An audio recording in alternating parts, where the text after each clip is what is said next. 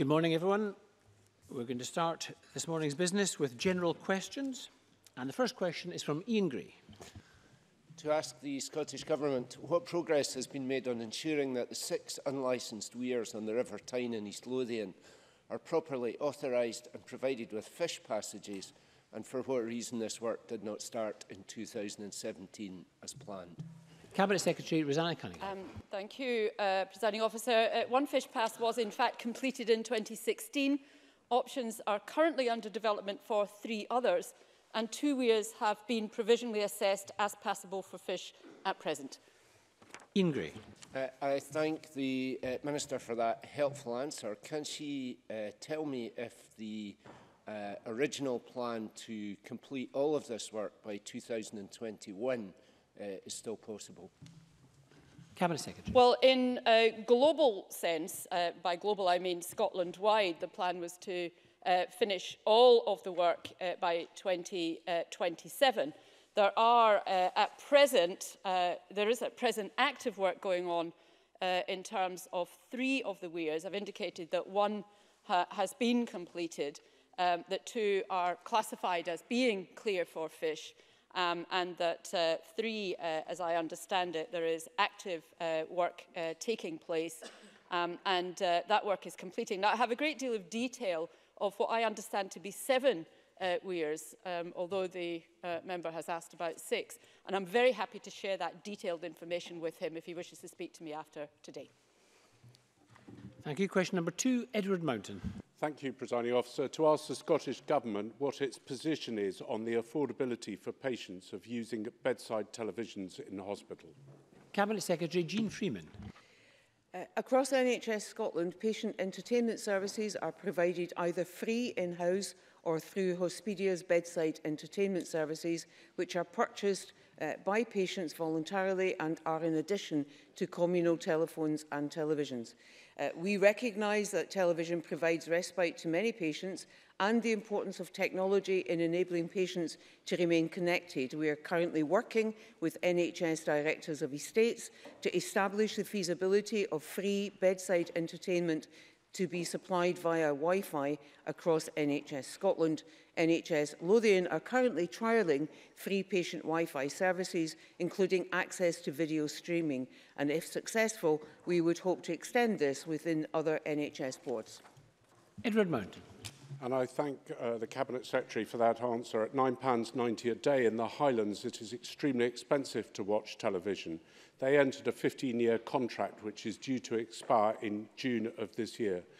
Will the Cabinet Secretary give me an undertaking that she will work with NHS Highland to make sure that patient television is more affordable to allow patients to see television during the course of their stay in the hospital, which may in some cases be for long periods? Cabinet Secretary. I'm very happy to give Mr Mountain that undertaking. He is, of course, right that the current contract the NHS Highland has expires in July of this year. I would expect all boards on the expiration of any Hospedia contracts that they have to be considering best value, but also what is the right patient-centred approach. That is a hallmark of our NHS. And therefore I'd expect Highland to be actively giving consideration at this point to free Wi-Fi services, and I will undertake to work with them and to keep Mr Mountain up to date as we make progress. Question number 3, David Torrance. Thank you, Presiding Officer. To ask the Scottish Government how a rollout of universal credit is impacting on local authority rent arrears. Cabinet Secretary Shirley-Ann Somerville. Universal credit has had a devastating impact on people in Scotland. As of November 2018, there were around 135,000 people in Scotland in receipt of UC, 15,000 of which were in the Fife area. COSLA evidence shows that average arrears for those on universal credit are more than 2.5 times the average arrears on those on housing benefit. Whilst we welcome reports that the Westminster vote on universal credit managed migration regulations will now be scaled back to a vote on a pilot scheme for 10,000 people, we will continue to call on the UK Government not to commence managed migration until the fundamental flaws with this catastrophic benefit are fixed. David Torrance. I thank the Cabinet Secretary for that answer. In Fife, the level of council rent arrears directly attributable to the rollout of universal credit currently exceeds 1.1 million. Does the Cabinet Secretary agree with me that this increase being suffered by many local authorities will have a devastating effect on planned housing programmes and the continued investment in housing stock across Scotland? Cabinet Secretary. Well, David Torrance is quite right to point out to the impact that rent arrears are having due to universal credit and the impact they will then have on local authorities. The Scottish Government has introduced the Council House Build programme in April 2009, the first such central government support to councils in a generation, and the most recent published statistics show that a total of 10,293 council homes have now been delivered, including 1,236 council homes in Fife. Council house building continues to be an integral part of the 50,000 affordable homes target over this parliamentary term, which Mr Torrance can be assured that we are determined to meet despite the additional challenges posed by UK Government welfare cuts. We will deliver on our promises on housing and on other areas in welfare, despite the budget cuts coming from Westminster and the callous welfare policies administered by the Conservative Government. Thank you. Question number 4, Rona Mackay. Thank you, Presiding Officer. To ask the Scottish Government whether the European Health Insurance Card will still be available for residents in Scotland following a no-deal Brexit or during any transition period. Cabinet Secretary Jean Freeman. Under the withdrawal agreement of 8 December 2017, the current European Union regulations that apply to reciprocal healthcare, including the European Health Insurance Card, would remain in force during the transition period. The UK Government has responsibility for reciprocal healthcare on a UK-wide basis. The UK Government believes that the Healthcare International Arrangements Bill could support a broad continuance of existing reciprocal rights, such as European Health Insurance Card, in a no-deal scenario. However, I am obliged to point out that this is a belief on the part of the UK Government. We have seen no evidence to substantiate that, and it is therefore, in my view, yet another reason to remove the option of a no-deal exit from the table. Rona Mackay. Thank the Cabinet Secretary for that answer. Does the Cabinet Secretary agree with me that the Brexit mess the Westminster Government has led us into is causing uncertainty at every level, and that travelling abroad for leisure or business will create more worry and expense for people in Scotland who did not vote to leave the EU? Cabinet Secretary. I do agree, of course, with Ms Mackay that this is yet another area of uncertainty and concern for people who wish to travel overseas or travel into the European Union following Brexit.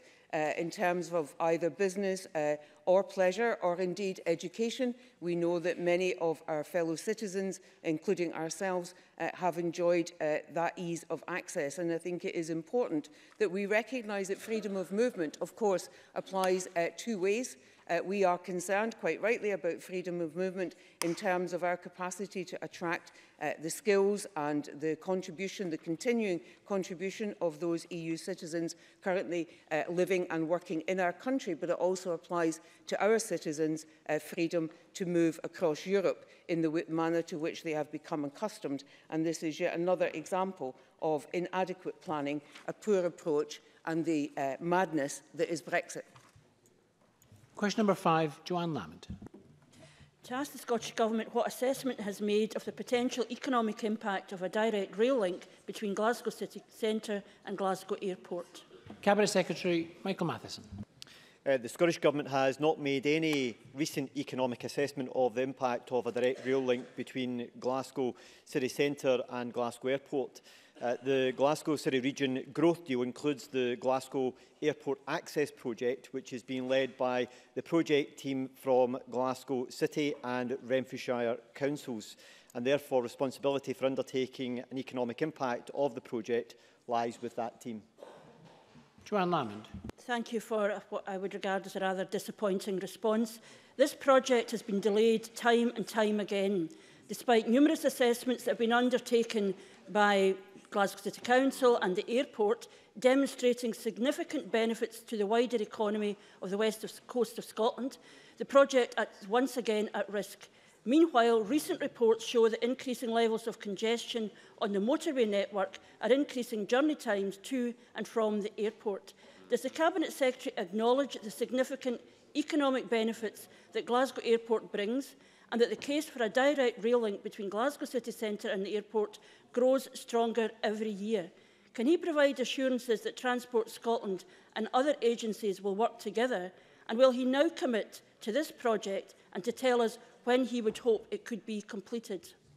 Cabinet Secretary. Signing Officer, I'm sorry if the member found my last response disappointing. I'll try to address some of the points which she has raised. I very much recognise the important role that the Glasgow Airport has to the region and to the nation's economy as a whole. And it's in all of our interest to make sure that we improve connectivity between Glasgow city centre and Glasgow Airport. The work that's been taken forward at the present time, looking at the outline business case that was put forward, the further assessment and looking at capacity on the existing Paisley corridor line are all issues that need to be addressed and looking at the possibility of the rail option. I'll be chairing the next meeting of the Glasgow Airport Access Executive Steering Group, which includes the leaders of Glasgow and Renfrewshire Council, along with the other business partners who have an interest in this matter, to look at how we can make further progress with the particular issue about improving access, particularly greater connectivity to Glasgow Airport. John Mason. Thank you. If one of the problems, one of the constraints is the capacity at Glasgow Central High-Level Station, I wonder if the Government would give consideration to Glasgow Crossrail and a station at Glasgow Cross, which would allow some trains to come from Paisley-Gilmer Street to stop there. Cabinet Secretary. The member is correct in highlighting that there are challenges with any rail-based link between Glasgow Airport and Central Station, not only with capacity issues at the station itself, but also with the Paisley corridor, with approaches at both Arkelston Junction and also Shields Junction, where there are particular constraints which would have to be overcome, which would not be overcome by the Glasgow Crossrail proposal. But these are matters which have been given very due consideration as part of our overall assessment around delivering on the Glasgow City region growth deal, but also making sure that we get the right type of improved access options from Glasgow City Centre to Glasgow Airport. Jamie Green. Thank you, Presiding Officer. I have a huge amount of sympathy for Joanne Lamont's question. There's a growing frustration that this project seems to be stalling time after time. We really do need to improve connectivity between that airport and the rest to grow the West of Scotland economy. Given some of the impasses that we faced around the impact that the rail link may have on other services, can the Minister commit that his department will fully assist the local authorities who will approve this project to ensure that that impact is minimised, but that this project can indeed make some progress? Cabinet Secretary. Presiding Officer, Transport Scotland officials are already engaged with the partners who are looking at taking forward this particular proposal, but it's important we also understand the full impact that it could actually have on rail services within the Paisley corridor area, which could be significantly detrimental to other service users, and that has to be properly understood, not just in those who are using the services from Paisley-Gilmer Street, but those who use it in accessing it from Ayrshire as well. So that wider piece of work has to consider all of these matters, and that's exactly what's been taken forward at the present moment. I recognise the time frame that some people feel has been too long. However, there are significant complexities around this that have to be properly understood and considered. And the meeting which I chair later this month will give us an opportunity to look at what further progress we can make in the coming months. Kenneth Gibson. Thank you, Presiding Officer. Can the Minister advise as to the benefits to North Ayrshire of having less congestion on the A737 once the rail link is established? And can confirm that work on planning the timetabling of this service is already underway, given concerns expressed to the Local Government and Communities Committee about the time Network Rail will take to schedule it? Cabinet Secretary. Presiding Officer, I'll correspond with the member to give him more specific details on some of the points which he has raised, but these are important pieces of work which are about addressing issues around congestion, improving services as well for passengers. There is a need for Network Rail in particular to have a very clear indication of the time frame for taking this forward, and what I will do is provide the member with more specific details in this matter in correspondence. Question number 6, June McAlpine. Thank you. To ask the Scottish Government what work it is doing to ensure that all public bodies are fulfilling their public sector equality duty with regard specifically to the protected characteristic of sex as represented in the Equality Act 2010. Cabinet Secretary Shirley Ann Somerville. The Equality Act 2010 is largely reserved. However, a framework to help public authorities meet the requirements of the public sector equality duty has been set by Scottish Minister through regulations. The Scottish Government expects all relevant organisations to comply with the requirements of the 2010 Act in relation to all protected characteristics. Responsibility for oversight of compliance with the 2010 Act, including compliance with the 2012 regulations, rests with the Equality and Human Rights Commission. The Commission is independent and cannot be directed by Scottish ministers. Private individuals may also seek to reinforce their rights under the Equality Act in courts and tribunals. Joan McAlpine. I thank the Cabinet Secretary for that answer. Is she aware of recent research by the academic consultancy Murray Blackburn Mackenzie that found only 7 out of the 32 local authorities in Scotland had a clear definition of sex as a protected characteristic, while others conflated sex with gender identity, which has no definition in law, or gender reassignment, which is a completely separate protected characteristic? Many Scottish Government documents also conflate the two. This undermines the Equality Act exemptions, which are designed to protect women and girls. Does the Cabinet Secretary agree that to support women and girls, we need clear data on sex? And would she consider issuing guidelines to ensure that every public authority in Scotland adheres to this aspect of the Equality Act 2010? Cabinet Secretary. Well, the protected characteristic of sex in the Equality Act 2010 relates to being a man or a woman. We accept that sex and gender are distinct concepts. The Scottish Government agrees that there is a need to have disaggregated data to allow for the impacts of policies on men and women to be demonstrated. In Scotland, there is both technical guidance and non-statutory guidance on the public sector equality duty for public bodies, and that's published by the Equality and Human Rights Commission. The Scottish Government expects all relevant organisations to comply with the requirements of the 2010 Act and with the published guidance. Thank you. Question number 7, Ross Greer. Thank you. To ask the Scottish Government how many teachers who are employed using the Attainment Scotland Fund are on permanent contracts. Cabinet Secretary John Swinney. Presiding Officer, of the 962 full-time equivalent teachers funded through the Attainment Scotland Fund, 542 full-time equivalent teachers are recorded as having permanent employment status. Ross Greer. Thank you, and I thank the Deputy First Minister for that answer. There are hundreds of teachers employed on temporary contracts under the Attainment Challenge Fund. In many local authorities, 100% of the attainment-funded teaching posts are temporary contracts. These contracts don't contribute towards a sustainable teaching workforce. They often prevent staff from accessing opportunities for proper career progression and CPD. Does the Deputy First Minister acknowledge that while making a valuable contribution, attainment-funded teaching posts on temporary contracts are no substitute for permanently employed core teaching posts? Cabinet Secretary. I certainly would encourage local authorities to employ teachers on a full-time basis. We have given absolute commitment about the funding stability around the Attainment Scotland Fund over the course of this parliamentary term. That is beyond dispute. And in addition to that, obviously there is regular turnover within the teaching profession, and vacancies will arise which can be filled as and when they arise. So I think the arguments are compelling to make more and more of these posts permanent, and I am pleased to see the progress that's been made with the recruitment of 962 full-time equivalent teachers through the Attainment Scotland Fund, who are making a contribution to the increase in teacher numbers that we saw last year of 447, which was a welcome increase in the teaching profession in Scotland. Question 8 has not been lodged. Question 9, Colin Beattie. Oh, Colin Beattie, sorry. Colin Beattie. To ask the Scottish Government what steps it's taking to improve the rail network. Cabinet Secretary Michael Matheson. Since 2007, we've invested around £8 billion in infrastructure and services to support Scotland's railways. We continue to demonstrate our commitment to improving rail infrastructure through the high-level output specification and rail enhancements and capital investment strategy, supported by £4.85 billion investment in Control Period 6.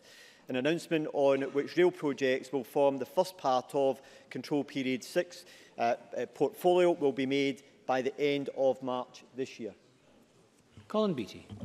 The Cabinet Secretary will be aware of the recent reports regarding train delays and cancellations.